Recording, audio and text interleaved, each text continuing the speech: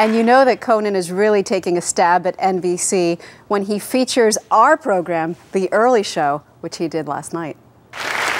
This is an odd story. An 8-year-old boy is on a Homeland Security watch list. Have you heard about this kid? He keeps getting pulled aside at airports so he can be questioned and searched. He's 8 years old. Now, I thought this didn't make any sense at all until I saw this interview with him. Take a look.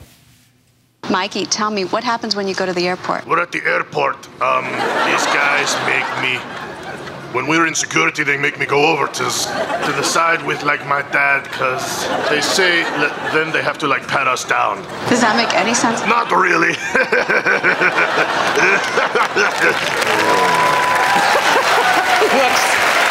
He looks suspicious at the end.